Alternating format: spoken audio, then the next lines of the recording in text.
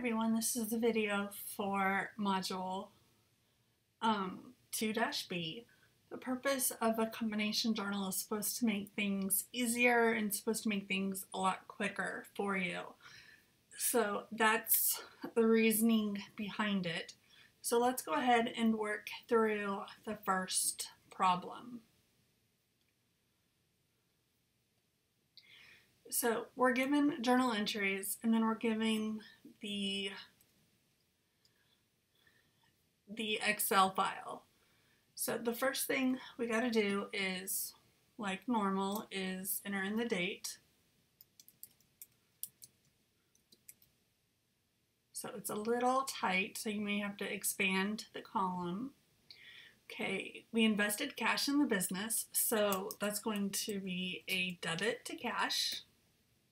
The description would be the business, so it'd be the owner's name, and then capital.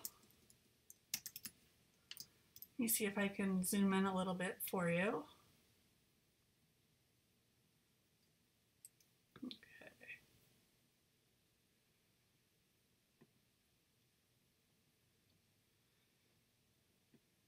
Okay, for some reason it's not letting me zoom in. Oh, there we go. Helps if I'm out of the cell. Okay, and so then we also have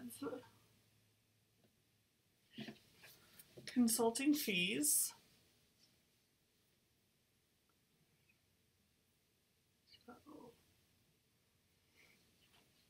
So that would be the revenue account that we're going to use.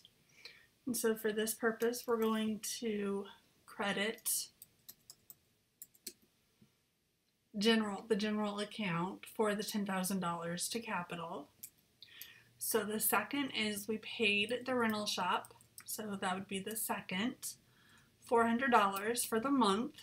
So we're going to debit $400. We're going to type in that it was for rent expense.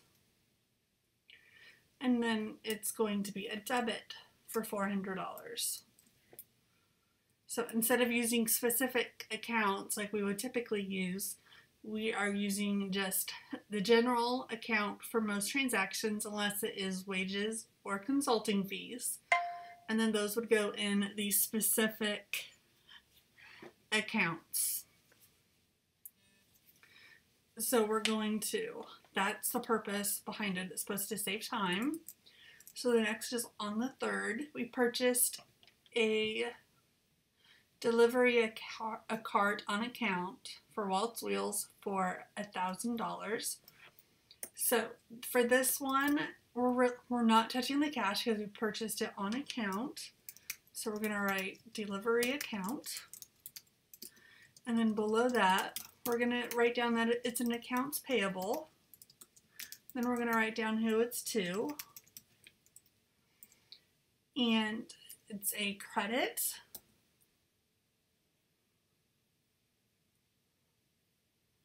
So first, the delivery account we're going to debit because it's an asset for $1,000. Then we're going to increase accounts payable for $1,000. And so that's going to cancel those out. The next one is we purchased office supplies. Make sure we get the date. So we're decreasing cash $250. And we're going to say what it is. It's office supplies. And then we're going to debit $250 because we purchased an asset. Okay, on the 6th, we paid our phone bill. So that's going to be $51. Phone expense.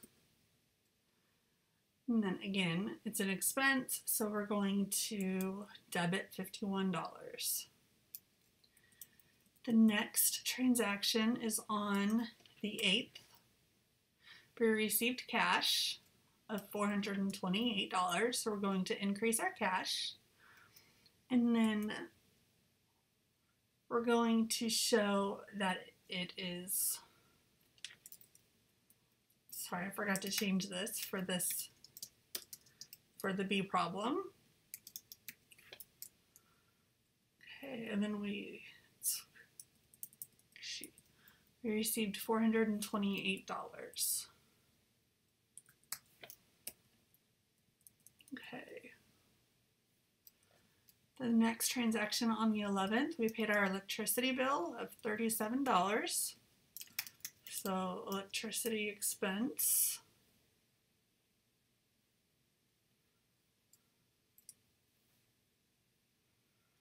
Pardon the text message, I thought I had that closed. So we have electricity expense. And it's $37 for an expense. The next transaction on the 12th, we paid our part-time employee of $480.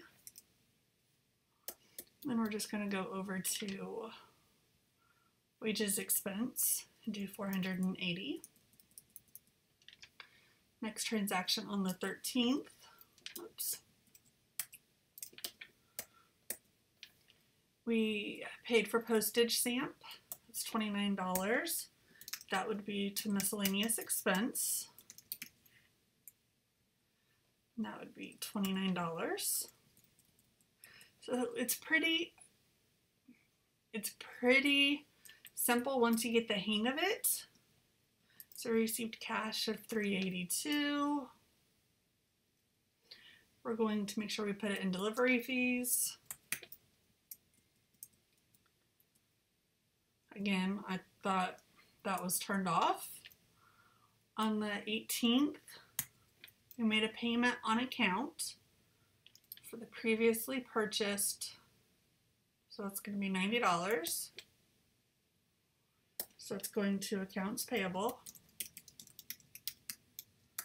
And then Waltz Wheels. And then we are going to show that we are decreasing our accounts payable. On the 21st, we withdrew cash, $250. That's going to be, instead of the capital account, we're going to put it into the drawing. And that's going to be a debit of $250. So far we are almost done. On the 24th, we paid for liability insurance policy of $180. So that's going to go to prepaid insurance. And then that is an asset, so that's going to be $180. On the 26th, we received cash, so that's $292. And then we're going to make sure we put it in delivery fees. And then on the 29th, we paid our employees. So we're going to go over. And now we have to total the columns. So to make things easy, I'm just going to have Excel do the math.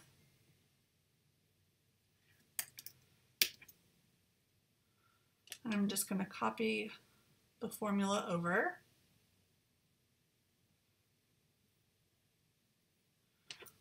Okay, again, we're going to continue.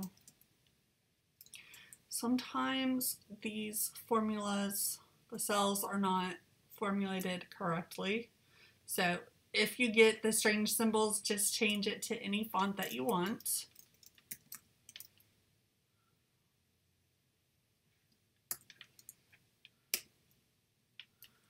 And apparently there you go. Then we're just going to transfer. Okay, and so now that everything is titled up, we have to prove that the columns are the same. So for the debit columns, we have cash, general, wages, expense. So we're going to put the amounts that we have.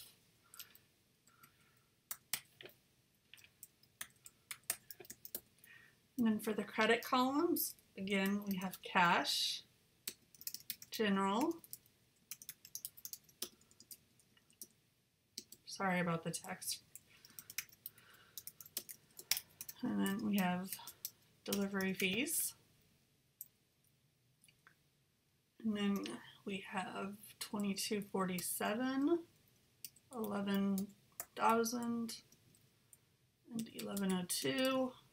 And then we're just going to total these columns just to make sure that everything matches.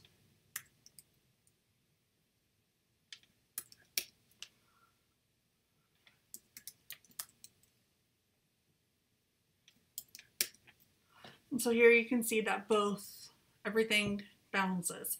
If you have any questions on this problem, let me know and have a great day.